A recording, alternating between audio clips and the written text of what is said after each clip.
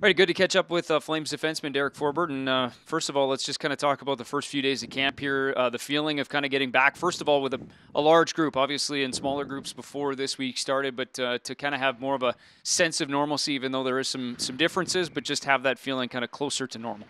Yeah, I mean, it's been good. It's good to get back with the fellows and get going on the ice together. It's been a good camp so far, and we just got to keep it going. Nice, I would assume, to have a little scrimmage today, a little more of a game type feel as you kind of ease back in, and then make that push towards what will be that first exhibition game next week.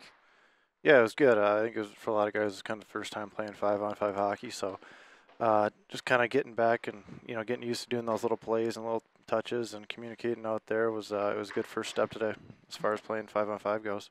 Yeah, no kidding. And that'll be July 28th against Edmonton. I would imagine that as we kind of go through this camp and you talk about sort of the feeling of more of a sprint, I guess, on the other side, as opposed to the marathon of a season. What is that as a player when you're kind of preparing for more of a playoff type feel coming out of a camp as opposed to, gearing up for a long season?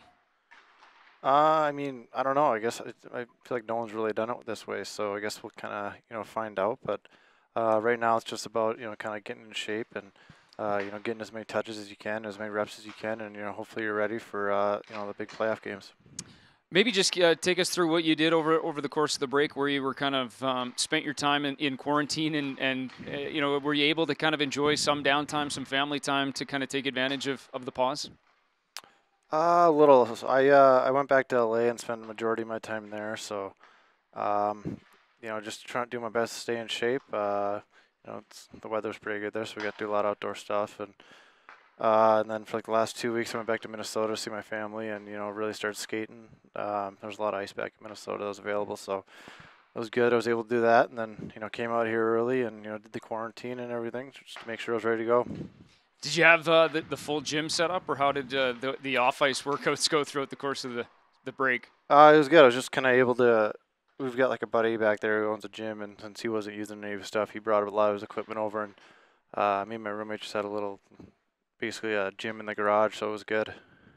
Maybe just the thought of coming back to Calgary, does it still have kind of a visiting city feel, just knowing that you make that trade and you spend the time on the road, and then it's only 7 games with the team before the pause takes effect? Kind of an interesting, situation. Or does it, come back to Calgary, does it have a home feel to it? Yeah, I mean, coming back a second time, I didn't really know what to expect, but you see the guys and everyone's excited to see each other, and it just makes you feel a part of the team. Like there wasn't really a visitor, feel at all. I think having that road trip and really getting to know the guys right when I got traded was so good, and I definitely feel a part of the squad. So it was good coming back and seeing all the boys. What for you, as you've gone through some different kinds of training camps at different levels, and specifically in the National Hockey League, what for you is important, in terms of feel and just kind of making sure that you're ready to go when you have live game action? I think there's so many little plays that you got to make out there, like in 5-on-5 situations that like you don't really get in summer skates, and the only way you can really get that is by playing 5-on-5 and being in those game situations where guys are flying around and hitting you. And I think today was a good first step as far as that goes with those little 5-on-5 kind of mini scrimmage shifts that we were doing. So I think just kind of more of that, and that kind of helps you get in the flow of things.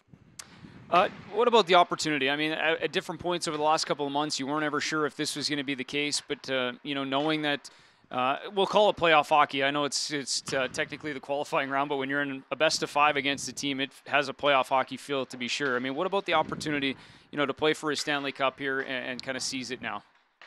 I mean, it's huge. I mean, as my last 2 years in LA, we were on the outside looking in as far as playoffs went. So to get this opportunity to compete for a Stanley Cup is. It doesn't come around every year, so I'm definitely looking forward to it, and I know the boys are excited, and we want to take this opportunity by the horns and just run with it. And just one last one. I know, in terms of defensive depth, you need as many guys as you can when you go through, a playoff battle, and you look around and there's a lot of depth on this team. How much of a benefit do you think that's going to be moving forward, just knowing, there's a lot of guys that can play some different roles on that back end? Yeah, it's huge. I mean, especially with this quick start, injuries going to happen, and to have the depth that we have it's a nice luxury. We got a lot of good D-men here, and we're a pretty good cohesive group, so it's exciting. Well, listen, we appreciate the time. I know this is a little bit different. The headset's working out well, though, and we look forward to chatting again down the road. Yeah, thanks for having me. Yeah, thanks, Derek. Bye.